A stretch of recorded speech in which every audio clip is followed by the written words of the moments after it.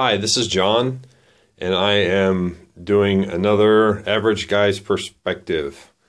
I saw in comments here on a video, someone was explaining why the moon looks right side up in the northern hemisphere and upside down in the southern hemisphere, and how does that work on flat Earth.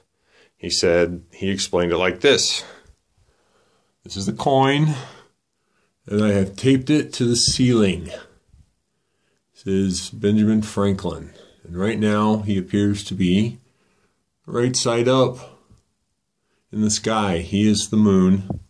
So what I'm going to do is take a couple of steps towards the other side of the room.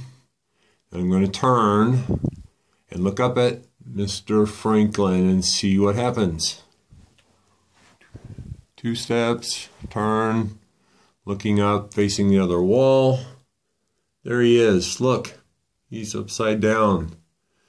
Did I cross the equator into the southern hemisphere to look at the ceiling?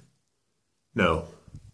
My home is in the Midwestern United States. I did not cross the equator.